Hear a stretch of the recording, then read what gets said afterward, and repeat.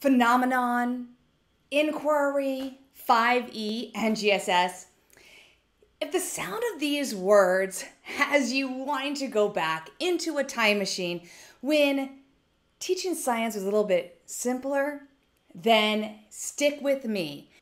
Sit down, find a nice comfortable position, maybe even grab a beverage of choice, because I'm ready to help you see that this new way of teaching science really is not that scary. And I'm going to try and uncomplicate it all for you.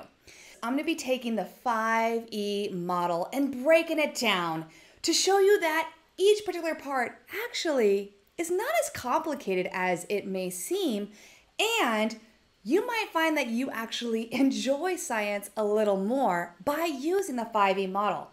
And I know your students will enjoy it also. So let's go ahead and let's dive into what the 5E model is.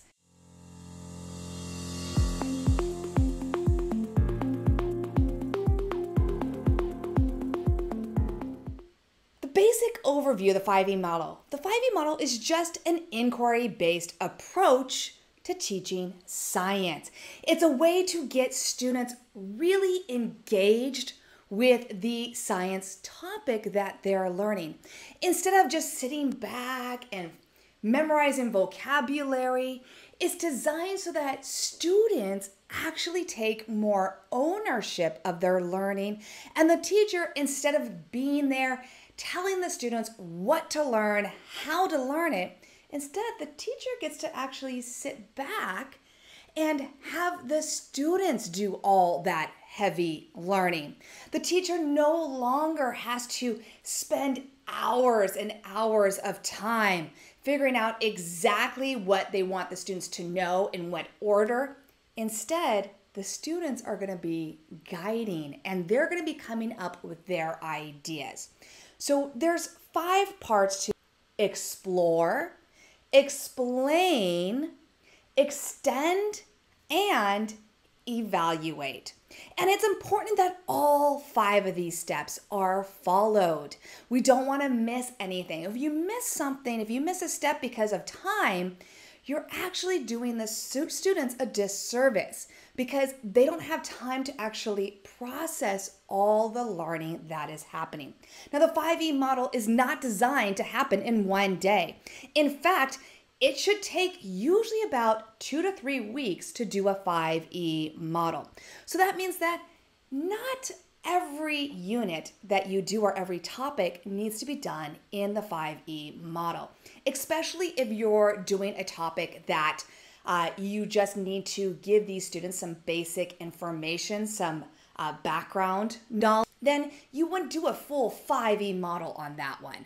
For example, in middle school, right? In middle school, nowhere is there a standard on atoms or the periodic table. Instead, it goes into chemical reactions and it goes into compounds and simple and extended structures. However, as science teachers, we know that it is going to be very difficult for us to help the students understand and go deep into chemical reactions, balancing equations, conservation of mass, and these simple and extended structures without giving that basic foundation of atoms and the periodic table. We're going to have to build that in. So when we're teaching atoms and the periodic table, we're not going to spend a whole week, 2 weeks doing that. It's not part of the standards, but we still need to hit it. So we're not going to use the 5E model for that. We're going to save that for our actual standards. So let's go ahead and look at each part of our 5E model. First, it starts with engage. And engage should not take a whole entire class period. I mean, for every once in a while it can, but the purpose of the engage is to get the students excited and interested in the topic. It gets them wondering and questioning and taking what they know and then seeing if they can figure things out. And that's why phenomenon is usually part of the engage process. But it doesn't have to be that complicated.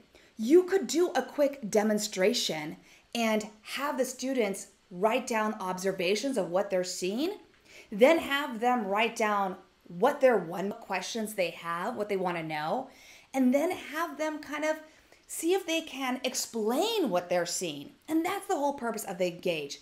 It's to get the students thinking, it's to get the students observing, and to get the students questioning their environment, questioning what they're seeing.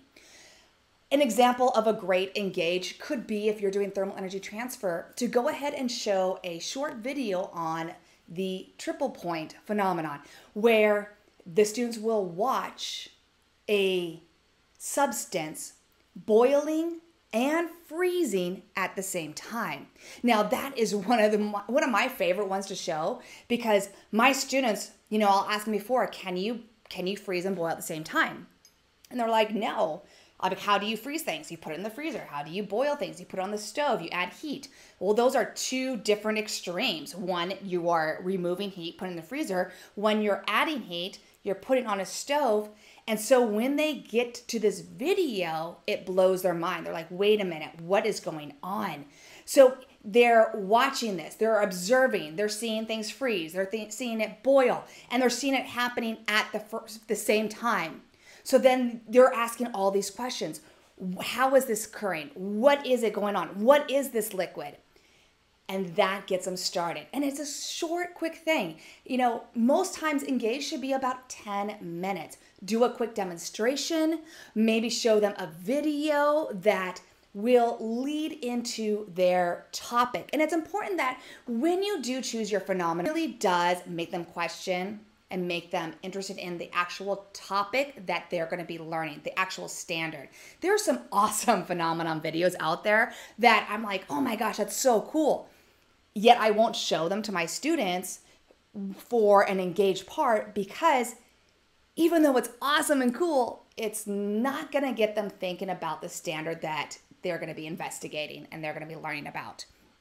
Because one thing you do want to remember is, in the engage, at the very end, you want to come back to whatever it is you did. Come back to that demonstration, come back to that video, and you want to then have the students with all this new knowledge see if they can now tell you what's happening and why. So that's engage. From there, we go into the explore part. Now, you probably have some amazing science investigations, some labs, right, where after you've taught them the information, then they're going to do a lab. So with the explore phase, just reverse that. Instead, give them that lab first. Make it more of an inquiry. It can be a guided inquiry where you're having the students, follow some steps, but have them look at their observations. Have them gather their data. Have them figure out what they're seeing and why, and make sense of it. That's what that's all about. The explore part is that inquiry. It's taking our labs, our investigations, and giving it to the students first. So that way they can start seeing what is going on. What am I observing? I'm doing this, and this is what I'm seeing. Why? Why is this happening? And they start to come up with their own explanations, their own reasoning, maybe coming up with their own definitions. This is a great time for them to develop their own definitions of what a word means. What does it mean to freeze? What does it mean to boil? What is really going on? What are you seeing? What is happening? Why is this occurring, right? The explore part is perfect also for a science station. Take out the teacher-led part and just have the group and the online. Maybe have them doing two different activities, two different investigations, one as a group and one online, where again, they're in the concept, they're building their knowledge during this time. This is not the time to correct the students. This is not the time to go in and tell the students all your knowledge, right? This is the time for them to investigate. So that's what the explore part is. It's them investigating. Your job is just to go around and, guide them in their investigation by just probing them with questions. What are you seeing? Why do you think you're seeing that? What's going on? Why is this happening? So you're just going around and probing the questions and having the students come up with their own information, their own reasoning, their own definitions. From the explore, now you go into the explain phase. So in the explain phase, that's when the students are putting what they're seeing to the actual concept. You could have them first come together and talk with each other about what they saw during that explore phase, give them the actual, vocabulary words and have them come up with their own ideas and explanation. This is also a perfect opportunity for the flipped lessons to occur. Instead of taking time giving them that information in class and doing a lecture, this is when it's a great time to have them then watch the video on the concept so they can see, okay, so this is what I'm seeing. And they can then take what they thought was happening during the explore part and compare it to the actual information of the concept, the topic, to see, okay, am I on the right track? Do I need anything clarified? Explain is the time to actually clarify stuff. So after you're giving them the information, they're learning it either through the flipped lesson or through a lecture or the textbook, then coming back and seeing if they actually understand it. But you're only focusing on one small part, one small example. So for example, if you're teaching simple versus extended structures, you might just talk about one simple structure, one extended structure, maybe just sodium chloride, right? And how it's gotten patterns. And that's what you're doing during the explain. It's only focusing on one. From there, from the explain, now you want the students to extend their knowledge, to go beyond that one example, to go beyond that one explanation, and now go farther. Maybe look at other examples. Do another investigation what they're seeing. So like for chemical reactions, you might have them do like maybe 2 chemical reactions during the explore phase where they're seeing, they're trying to figure out if a chemical reaction occurs, and maybe have one being a physical change and one being a chemical change, right? Then you get into the explain phase and you go over then, okay, what are the requirements for a chemical reaction to occur? What are we looking at? What is our evidence that we need to have? Then in the extend phase, maybe have 2 more activities, 2 more experiments that they're going into. And again, one of them could be a physical change. Another one is a chemical change. And now they have to explain, okay, this one's physical because I saw this, or I saw a color change, but maybe it was like red and blue food coloring. So you got purple, which is something that would naturally occur when you mix paint together. And then have another one where, okay, they're seeing different colors, they're seeing precipitates, they're seeing the temperature rise, right? So having them do those, everything they've been learning so far, and they're going beyond, moving it into another way. It's also a great time where you can once again go in there and check, are there still some misconceptions happening? Are they getting it? Can they take what I've shown them here in this example? Can they now do it with a different example, right?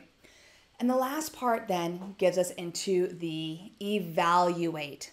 So with the evaluate, this is not necessarily just your unit test. Your unit test can be part of the evaluate phase, but evaluate is not just a multiple choice test. They need to do some type of performance assessment. They need to show and demonstrate that they actually understand it. So in the evaluate, you could come back to that engaged demonstration. Come back and see, can they now explain that phenomenon they saw in the very beginning of the unit? Can they take that information and maybe have them apply it to another real world situation, perhaps? So the evaluate part is where you're going to have your summative. The rest of the 5 E's should all just be formatives, checks for understanding. But the main part, the main importance of the evaluate stage is to see if the students can actually apply that information they've been learning. Offer them a performance assessment where they have to evaluate or create something using all of their knowledge. Again, evaluate is that end summative part. It's not the unit test alone. It is the can they now apply that information? Can they do that higher level thinking? Do they really understand? This is where the students are showing you the information. So I hope that helped you understand the 5E, just a simple breakdown. I'll be coming back and focusing on each particular part, giving you examples of exactly what you can do for those different parts to help you really, again, understand that you're probably already doing a lot of these things. It's just tweaking it a bit so that it becomes more inquiry and student focused, where the students are doing all that heavy lifting and you're more sitting back and just guiding them. Thank you for watching another Adventures in ISTEM and Beyond video. Don't forget to subscribe and turn on notifications for more Adventures in ISTEM and Beyond videos. For more ideas on how to incorporate science, technology, and skills for life into your classroom, go to adventuresinistem.com.